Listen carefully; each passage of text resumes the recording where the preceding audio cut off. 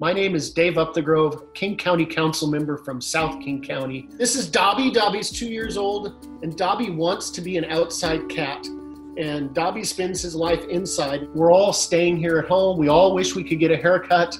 We all want to see our friends. We all miss our family. One of the most important things we can do to keep ourselves, and more importantly, to keep other people safe, is to be like Dobby and stay at home. When you do go out, it's been advised now that you cover your face. It's important to still maintain social distancing, keep 6 feet away at least. These are also very difficult economic times for a lot of folks, particularly here in South King County, where we're so dependent upon the aviation industry and hotels and restaurants for our economy. At the link, you can find information about economic resources for small businesses and for individuals.